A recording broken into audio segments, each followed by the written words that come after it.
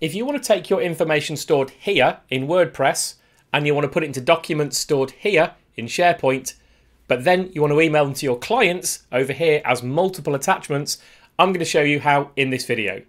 WordPress is a fantastic tool. We use it to host our learning courses using a plugin called LearnDash, and we also use it to host data and information about our customers, their buying behaviors and our products.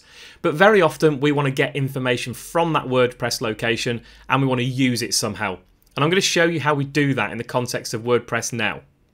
Within WordPress, you have lots of what's called plugins, tools that perform a function important to your business. Here, we've got one particular plugin that automates a lot of our business. We're a small team, so we don't have many pairs of hands to do all the manual tasks that are needed.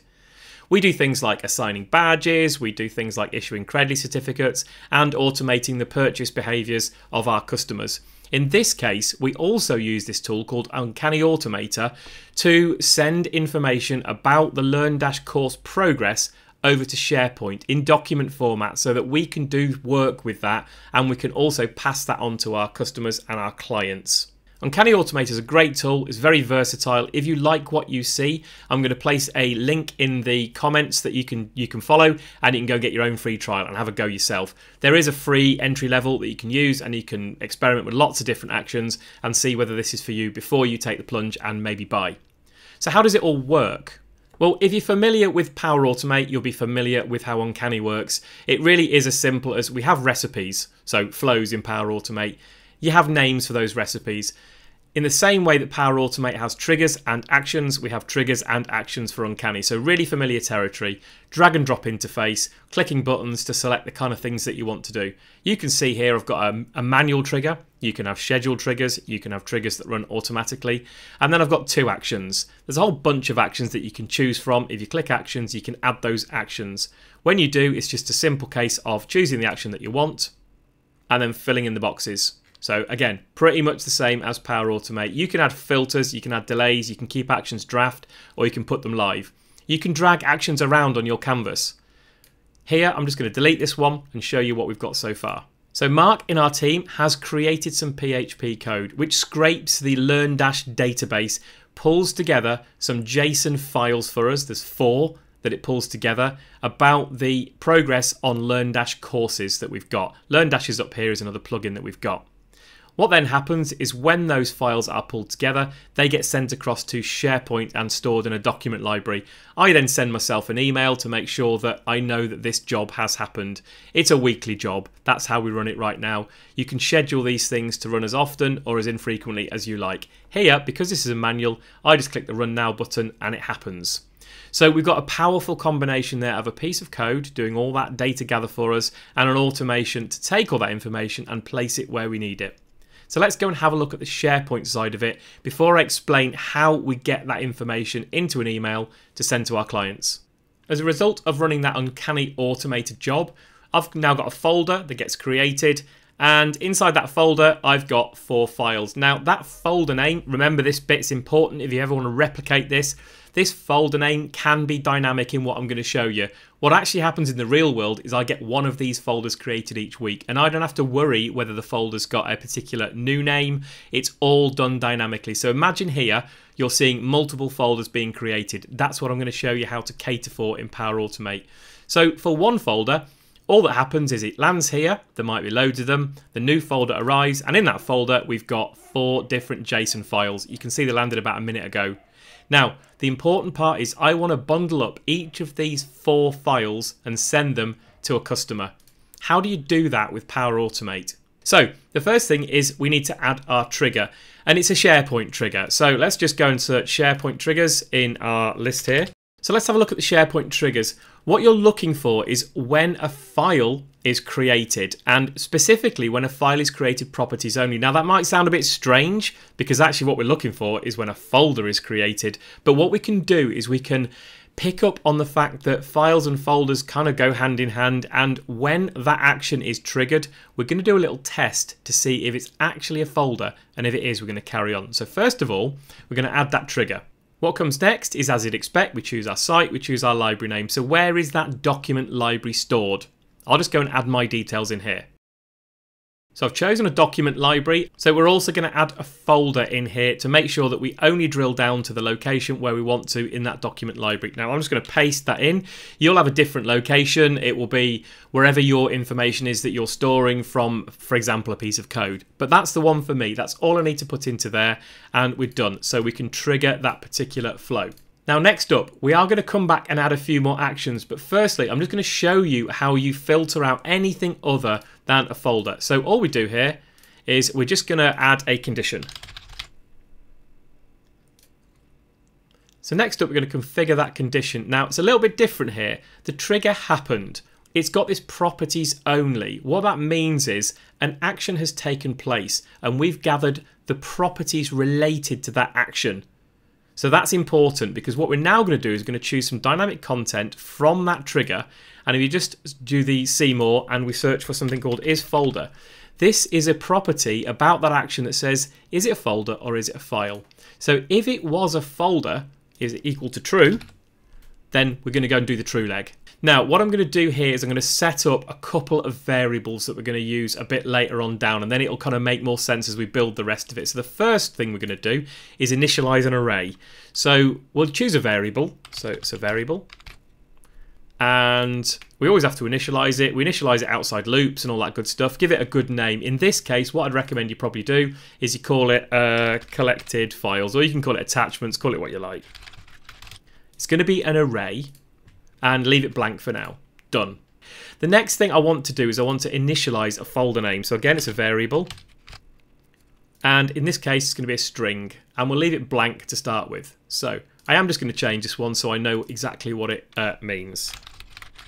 So great, fantastic. We've got nothing in those at the minute. So what we're going to do here is when the SharePoint site is something's added to it, if it's a folder, we're going to go and do some work. So first up, I'm going to get the name of the folder that's just been added. So we know it's a folder because of this condition. What's its name? I've just zoomed up. So what we're going to do is we'll set the name of the new folder. So the folder that's just been created and has been recognized by that condition. We're going to use this variable here. So we're going to choose another action, which is effectively set variable. And I've just given it a different name, set name of the new folder. Which variable are we going to use? It's the one we created earlier called folder name. And we'll just choose, I'll just show you what I did there. We chose the name of the folder which was created in the trigger. So click that see more, type name, and you'll find it there. And that's all you need to do to set that piece up. This is where I searched around for a lot of time. There are many SharePoint actions that you can use to go and get information, go and get data from SharePoint. So I'll just show you what I mean there. What you'll typically see in all the tutorials is something like get file, probably get file properties, get file content, all that good stuff. They're fantastic. But in my dynamic situation where I don't know the name of the folder, so I'm going to have to store it. I don't know when this is going to happen. I don't know how many files I'm going to get. I found that these actions, the get file properties, the get file content actions, they might work for you. They didn't work for me. They created me multiple errors. So here's the secret. We're going to use an HTTP action with SharePoint. We're going to basically use its language to communicate with it via the Graph API. Basically go through the same language that SharePoint likes to speak in rather than through an interpreter, which are those kind of SharePoint actions. Don't know if that makes sense, but that kind of makes sense in my head. I'm going direct in its language. So what we're looking for is send an HTTP request. We send an HTTP request to SharePoint. Here's another tip. Feel free to use ChatGPT, Copilot, whatever AI tool you want to help you configure this action. Tell it what you want. It confirmed that, yeah, a site address as you'd expect. Where's the site? Where does that live? Fantastic. It confirmed I used the get method. What it then actually gave me was the following. So I'm just gonna paste this in because I think it'll be easier to explain when I show you an example.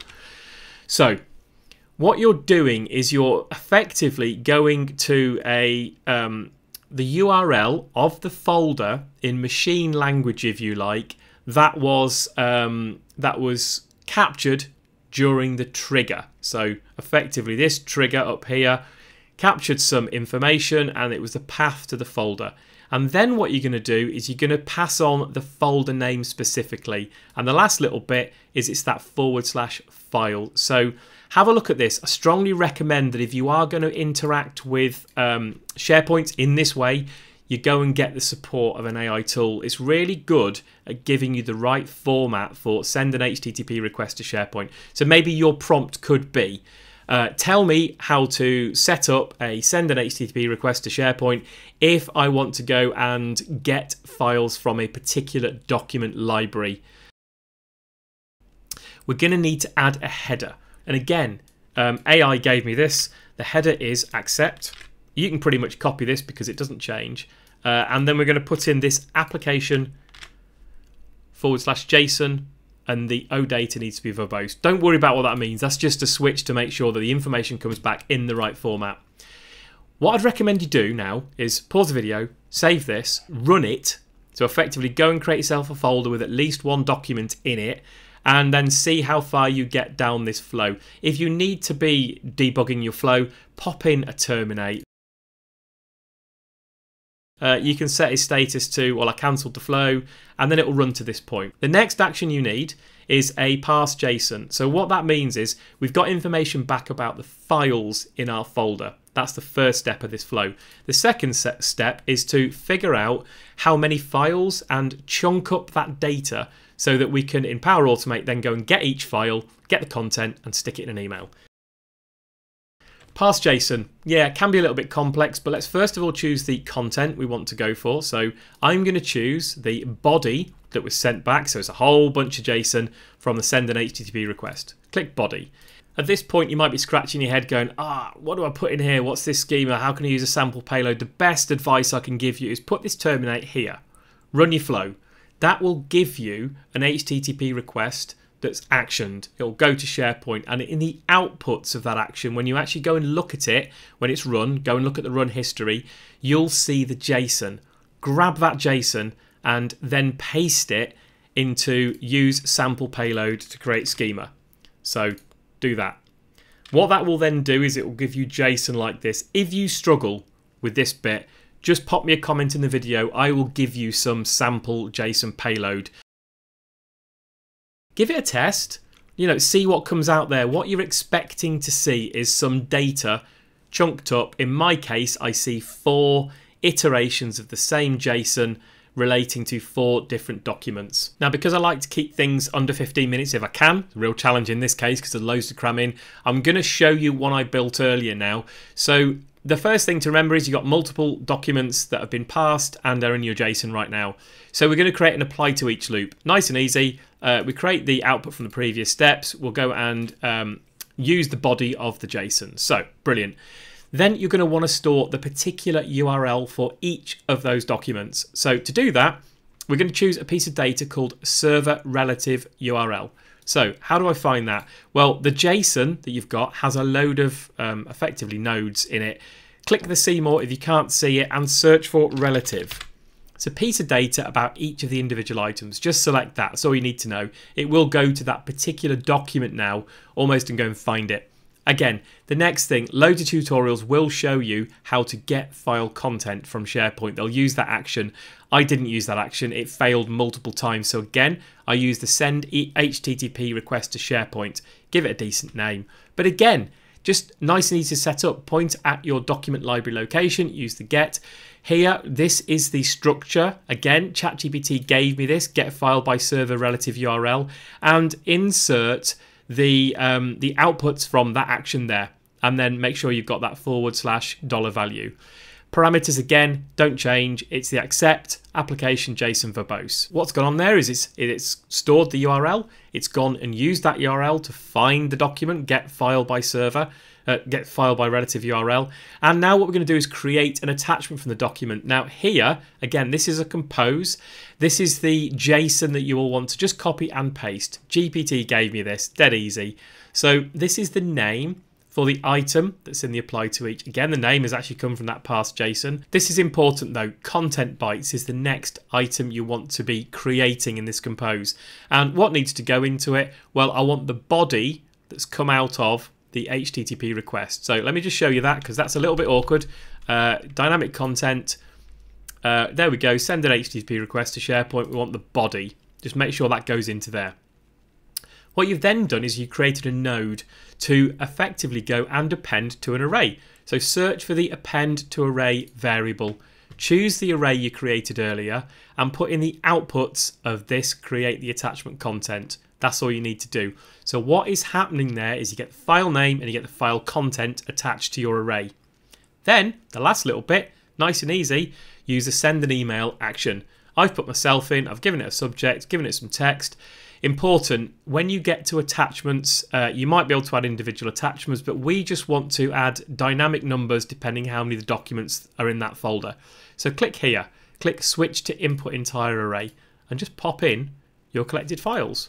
And that, my friends, is all you need to do. So get rid of the terminate, do this, delete, give it a test, and let me know how you get on. What you're looking for is an email that will land in your inbox when you're testing this, which has those files in it.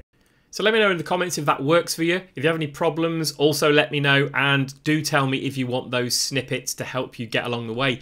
Check back, see our next video, and like and subscribe before you leave. Take care for now.